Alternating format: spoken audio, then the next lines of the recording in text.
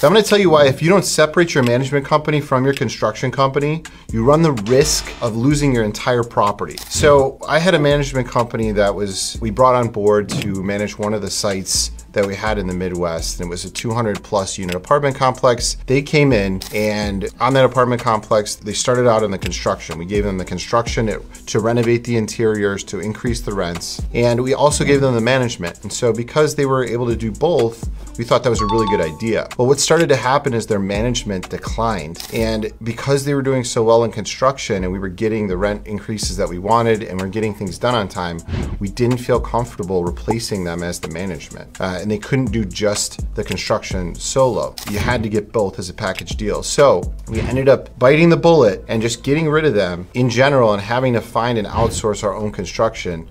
And so when you do this, it's very important that you break that out so that you have that kind of leverage over your management company. If they're not performing, you can replace them and get rid of them. When you're working with these contractors, it's very simple to pick them up. You just have to find ones that are very familiar with the types of renovations that you're doing and have done them in the past. So vetting them is a whole nother process, but it is very easy to do.